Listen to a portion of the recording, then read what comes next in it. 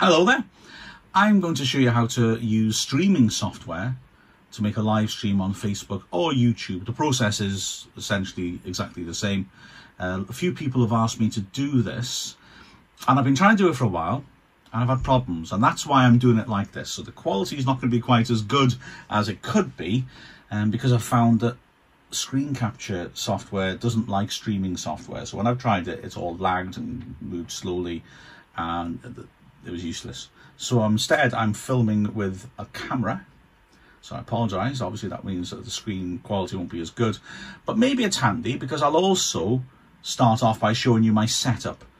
This is an optional thing. You can do all this off one screen without question because things sort of work in the background, but for the sake of this video it might be handy because I can separate everything out to show you it. So this is my setup. It's awfully complicated. That's the main laptop, but I've also got two other displays, that one and that one. So it's all running off this laptop, okay? Basically, sound is coming from this. Luckily, because I do football commentary, I've got lots of kit lying around.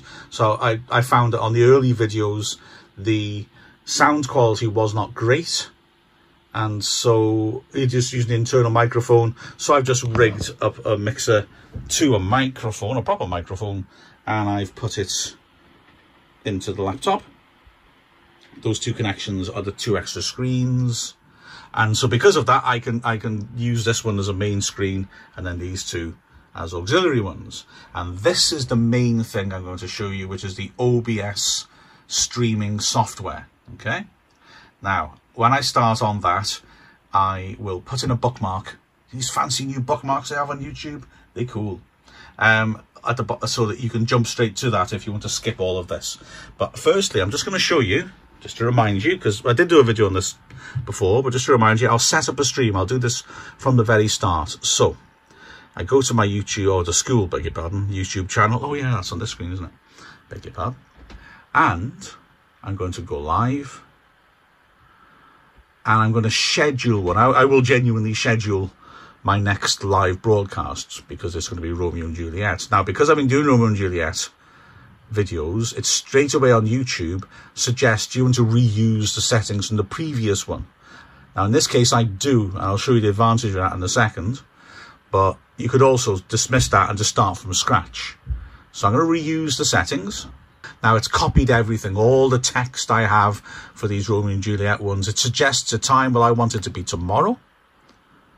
So, and I want it to be at, well, I'm starting it at 10, but I actually may start it a little earlier. I'll put 10, but I'll actually start it a little earlier. Okay. This is the thumbnail I've used for the previous one. So fine, it's kept that. All the settings are the same. So if I now go down to the bottom and click on create, I've now created a live stream. Now, an important point here is the stream key, which is this hidden thing here. And I need that, so I'm going, well, in normal circumstances, if you're setting up a new stream, you would copy that. So copy the stream key. I don't need to in this case because I'm reusing my settings, because the stream key is what lets you communicate with the streaming software. So let's get on to the point of this video, the streaming software. Okay, let's just get across to here. This is the streaming software that I use. It's called OBS. It's free and it's very good. There's no catches, there's no adverts in it or anything like that. It's open source software. That means that the people who made it want other people to improve it. So the actual programming, the coding in it is available for anyone to use themselves. That means that there's lots of, as I'll show you in a minute, there's lots of different interesting things that you can do on OBS. But if you want to do something that isn't on it, search their forums, and you'll probably find that someone else who knows how to code has also thought, oh, I wish I could do this with OBS. And because they can access the source, they've done it. So you may find a plugin that will allow you to do something that isn't on OBS with it, okay? So I'm going to get rid of my Romeo and Juliet feed, but I will come back to it in a bit. Scene collection. Now this basically is all the different scenes that you have created, yeah? I'm going to make a new one. So the different, so for example, that's the Romeo and Juliet one there, which I can load up quickly. This is for English Zoom meetings, because I was going to show some data on a different screen. This is for the World Cup of Challenges we did quite early on in lockdown, where pupils did different stunts, a basic webcam broadcast. So I can click on them and have different settings up. But I'm going to make a new one, and I'll give it a name, which will be Test Stream. Okay. Call it what you want, call it something obviously that reflects what it is. And then I've got a blank canvas here.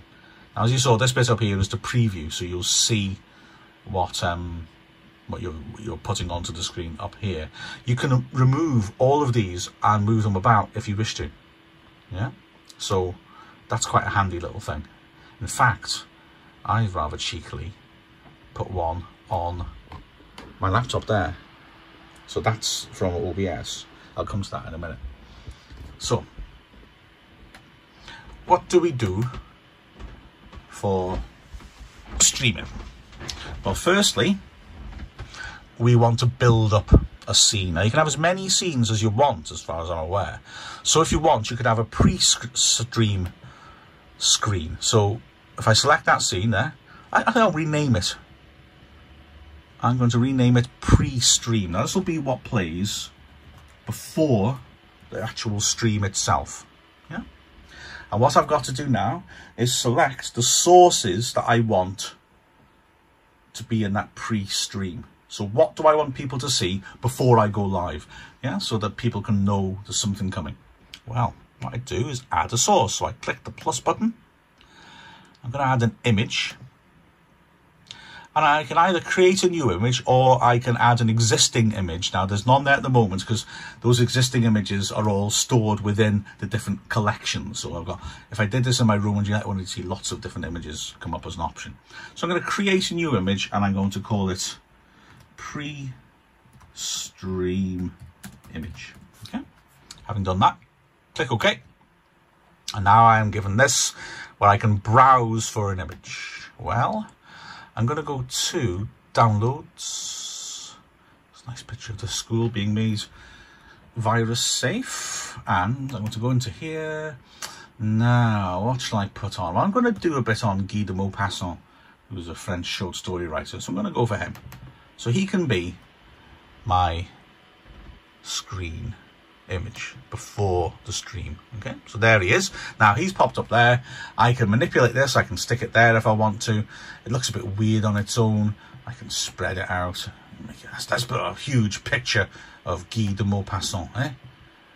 Massive Guy. Beautiful. I'd like to add a graphic to tell people that the stream's starting soon. So I can go up here, text, pre-stream sub is the title, and then let's just type something in. So it works like a normal word processor, to be honest. I don't want it to be Arial. I think I'll make it, I don't know, barn shrift. That sounds fun. I can control the size. Look how huge it is, 230. I don't know why it defaults to that. You do need pretty big font size, of course, on a screen, but let's give it 72 and see what it's like. Right. Stream starts soon. That'll do, won't it? Okay, it still looks a bit big, does it? Well, let's click OK. Oh, no, it's not. Right, so there it is. It's too small, isn't it?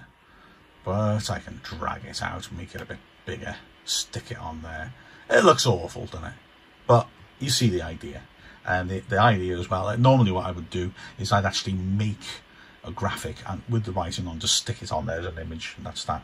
I'd also add some music. So let's add some music by going to media source and pre-stream tune. Okay, click OK. Again, the same window, and I'm going to go to downloads and I'm going to look for Thor's Hammer. That's a catchy little tune. Heavy metal, Guy de Maupassant would have wanted that way. Now, I might leave that pre-stream on for 10 minutes or so just to get people in, let them know it started. So I'm going to click on loop, because that means when the song ends, it'll start again. Bam! And now then, for some reason, it doesn't preview it with sound, or if it does, I've not worked it out yet. However, can you see here? The music is playing. Yeah, that's the audio. Beforehand, there was nothing there, so there was no audio. See these icons here, these eyes, those can disable it. So say you wanted to remove the picture of de Maupassant, boop, it's gone. Beep, it's back. Also, the order is important. The top one is the top layer. Obviously, it doesn't matter with music, it's going to be there anyway, but the subtitle there is above the image. If I pull it down, I can change that order, but it's hidden now. You see that? So when you're building a scene, you need to bear that in mind. So I've got my pre-stream. Yeah. So that's my pre-stream scene. Now I need to create my main stream. So I'm going to create a new scene. Okay. Main stream. And there we've got another blank canvas, and I can now start pulling sources into it. I can also add transitions there. I can fade from the pre-stream to the main stream. Well, firstly, I want the webcam, video capture device. Okay, so I'll call it webcam. Okay, and then there's me, hooray! Hello everyone. Yes, that's what I want, that's absolutely fine. So it's just defaulted to the default settings of a webcam. Click OK, and here I am. I might move myself around a bit. Let's see how the scene develops, shall we? Now, the webcam has not got audio. That's because I've stuck my microphone in. If I take that out, the webcam's microphone would pick up. So don't worry. Well, you do want to watch that there is activity there, okay, which matches your voice. So I'm going to add, because I haven't got audio, I want to use this microphone, an external audio source. Audio input capture. I'll call it mic. And now I have to select the correct input. Default would be the webcam one, which is disabled because I plugged that in. But if I select microphone there, oh, it's picking up the humming of the laptop, and that's now my microphone. How do I know it's not my internal microphone of the laptop? Well, oh, can I show you this? This is going to look strange, isn't it? And I tap the mic. If you can just see around the corner, can you see? I do have to see me tap a mic here. It's jumping up. It shows my mic is live. Yeah? Because if I just tapped that and it wasn't connected, it wouldn't jump up so high, would it? Okay, so I've got sound and I've got vision, but I've left a big gap. Now, let's be honest here. Perfectly fine if you want to just click on that, drag it, make it full screen if you want to. That's absolutely fine. But the reason to use streaming software, of course, is to have fancy little graphics and stuff on it, isn't it? So let's have a little play with that, shall we? I'd like a bit of information about Guy de Maupassant showing as well. So I'll put in an image, I think. Should I put that picture of him in again? Just to remind us what he looks like. So I'm going to create a new image. Oh, hey, pre-stream image is already there, remember? I'll just click on him. Boop, I got Guy. I got Guy. He's multiplying. So there he is. I can pop him next to me somewhere. Make the bases equal size if I want to. So now I've got me and Guy. If I want to hide Guy, I can do so. Remember, of course, I could just drag this down here. Have Guy in the corner, sort of like a new, you know, on the news broadcast when you have a picture appear. And if I wanted to, while streaming, I could just make him appear or not, like this. One of the great short story writers is the Frenchman Guy de Maupassant. Clever, huh? Yes, you could just do that if you wanted to. Remember, he's got to be at the top there, otherwise he wouldn't appear, because he's got to be a higher layer than the webcam. I don't want to do that though. Let's try something different, shall we? Oh dear, sorry, beg your pardon, I've just messed him up, haven't I? Let's make me small again. Plop. Stick Guy back on. I'd quite like a sort of rolling bit of information about Guy. I'd quite like to show you something, some background, which you can just read if you wish to. I'm an image slideshow, and I prepared some background information slides on de Maupassant. So if I go, remember, loop it, or it'll only go around once. I go down to my source here, the image files, and click add files, and I am going to go to downloads again and go down to that folder where I put it. I'm going to select that and that and that. Click open, there they are. And now when I click OK, I'll have this. Change the scale a bit, but you'll notice it will start to scroll around. Do you see that? So 1 minute, it says one bit of information. You can change the duration of each slide, I would say. Leave them on for longer rather than shorter. And then there we are. So we got some scrolling information. You can have as many images as you want for that sort of thing. It looks bad, doesn't it? It needs to be a bit neater. Actually, the format of de Maupassant is the problem because it's portrait. But we can try and tidy up a little bit, can't we? Stick me by there. Pop this. Oops, a daisy. Pop this one. Oh, why won't you move? I know why you won't move. There we are. Squeeze that in a little bit so it's all neat and tidy. Oh dear, now I've got a problem there, haven't I? So what I'll do is I'll pull that across a bit now, because I'm the bottom layer. I'm not. The problem will show. So that looks a bit neater, doesn't it? Wouldn't it be nice to have a sort of message, sending a message to viewers as well, like a disclaimer or information on social media links? Yeah, let's put another image in. So this will be footer,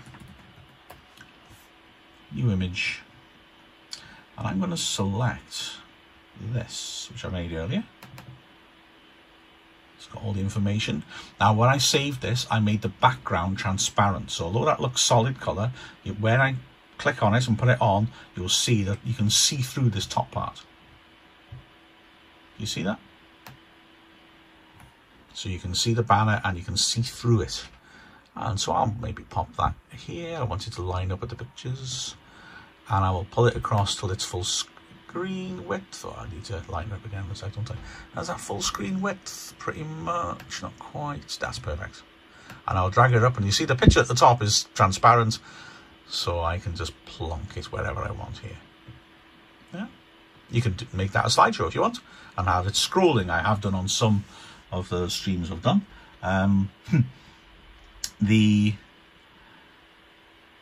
There was something else I was going to say and I've completely forgotten what it was. Oh well, never mind. It'll come back to me. Now this blank bit at the bottom. Now then, why don't we have the actual text so that the reader can see it? Yeah. Okay. So I am going to again add. Well, actually, what I'm going to do now is do window capture. Okay. So if you click on window capture, you can select one of the open windows on your computer and it will display in real time on OBS. So I'm going to click on window capture. I'm going to create a new one. I actually have just realized I have not copied the story I want to do for Guy de Maupassant, but I have got the script of Romeo and Juliet, which I've been using on the stream, which I'll show you in a bit. So I'll make it, I'll call it script, I think. Click on that. And now this gives me an option of all the different windows that are open. This is my YouTube window. Remember I opened that up ages ago? Groove music for some reason is always on. Oh, hello, why is my... Hang on, let's see if... That's peculiar. Okay. It's not showing the window I wanted to show. Just let me switch it off again. Classic idea, switch it on and off again. Let's go back to script. And properties, because properties is where you can alter what it is.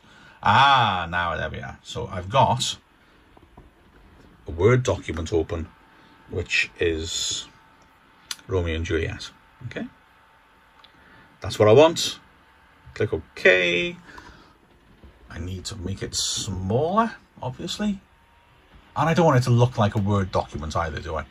So what I'll do, oh, I beg your pardon, I don't want to make it smaller. What I want to do is pull it down here so that you can see the text. I might pull it across a bit more. I think I'll make a bit more space there. But I don't want all this up here. So what I'll do is I'll pull this down to the bottom so that other things basically overwrite it or overlap it, you see? So now I've got that, and you should be able to see that it's handy having a touchscreen laptop, I've got to be honest with this. As I move it up and down, it simultaneously moves up there. I found doing this that because I've only left space for 3 or 4 lines, that I have to really focus and make sure that I'm remembering to move it. I think if I did this again, Siri's talking to me. If I was to do this again, I think I'd make the font smaller, fit more in. So I'm going to put something at the end. I think you need to have something the stream finishes. So I'm going to click plus, add another scene. I'll call this end scene. And there we are, another blank canvas for us. Another wanted image, I think. Yeah, or shall we use a pre-existing one? Shall we use the Maupassant again? Yeah, why not? Pick any picture that's on your laptop. And there he is. And I put another piece of text on again. We will have the option of the previous one, but I don't want that obviously. So we're going to call it post stream sub. And it's wise to pick the same fonts, isn't it? 72 was quite small, but we'll do that for swiftness. And then I'll put thanks for watching. The next stream will be at 10 tomorrow. Hey, we want a bit of a good technique, don't we, for our social media? So we should put as well. Don't forget to subscribe and like. Just put an extra space in there. Okie dokie. That's what I want. Click OK. Could you change the colour maybe, make it stand out more? This looks awful. I'm not bothering about the format. But you see the principle. Okay? And now, because I've done that, I could put some music there as well, obviously. And then we switch around. So what you would do is, before the stream starts, you've got pre-stream. You've clicked on there, and then that's pre-stream. And when you're ready to go live, boop, you go to the main stream, and then when you've finished, I've removed that text, by the way, don't panic. And then when you're finished, boop, you go to the conclusion. Yeah. Now then, one more thing to show you, and it's very important. How the heck do you connect? Well, there's another window in OBS, and it's this one. You need to go to settings and stream. I mean, you have a browse around these, but stream is the main one. Now I'm on YouTube, so I'm going to click on YouTube. And it's the primary server. And then what you do, remember at the very start ages ago, I copied that stream key there. Well, I paste it into here. That is what connects you, your software, to YouTube. Now then, before I start streaming, I'm just going to show you this. Start recording. You can make a local copy of the recording. Yeah, so click start recording, stop recording. I'm just going to start streaming. Now, when I start streaming, let's have a look at this live YouTube page. That's the preview window up there, top left corner. And in a moment, it will realise that OBS is talking to it. Remember, there's a lag. It's about a 10-second lag on YouTube, so it won't catch up straight away. And when you are broadcasting, there you go. When you're broadcasting, there will be a lag. So don't be distracted if you have a sort of multi-screen setup, or if you just have it on here when you see that you are not speaking at the same time up there. That's the live. Right, so there we are. Now, we're not live at the moment. I would have to hit go live to go live, and then I would. Simple as that. When you want to finish, you hit it'll say end stream, and you hit that and you go off. There is your chat there, so you can do chat with your viewers as well. And that's essentially it. You then stop streaming and you are done. I'm going to show you one little thing which I ordered in the post. A fancy little doohickey, which has made it a bit easier to run a complicated stream. I don't think you need it for a simple stream. And that's a stream deck. Oh, it's a lovely toy, I promise you. So, stream deck basically means that all those buttons down there that you have to click can be done remotely, which makes life easier. So the best way to show this, I think, is to show you my Romeo and Juliet stream. Again, there won't be the script at the bottom because I removed it. So let's pick Romeo and Juliet's. There we are. Now, normally, as I said, there'll be the script down there. You've seen how that works. So I've got a different scene for every character. I've also got a pre-screen. And the idea is, because often people get a little bit mixed up about which family, which character's from, I put the character picture there. That shows who's speaking, because obviously it's a problem when you're doing a drama. If you're reading a novel, fine, just read it. But if you're reading a drama, how do people know which character's speaking? Well, they can see it down there, but they can also see the character as well. So I put the picture of the character who is speaking. And then here, what I did was I made family trees for the families in the story. And also want to show the church characters and the state characters. So there's that, scrolls around, and then the next one will be the Capulet family, which I've color-coded. I invented a silly crest, and I color-coded it with yellow as the main color, so you can quickly see, oh, she's one of them. She's not a Montague because they're pink. But hey, I can now move to the scene of a Montague. Romeo seems a good one to pick. Boop. And there you go. I made one scene, and then when you make new scenes, you saw me click on new, but I can also, oh, beg your pardon, I've done the wrong thing there. I can right click on an existing one and click duplicate, and then what I get is exactly the same one. And I can just change something like the picture in the top left corner, which means that this scrolling image will keep in time. And this one, because this is scrolling, this has got the social media, and then this warning because there's rude stuff and violent stuff in Romeo and Juliet. So that's basically what I've done there. And then by using this Stream Deck piece of software, I'm able to put each button as a scene. This can do other things as well.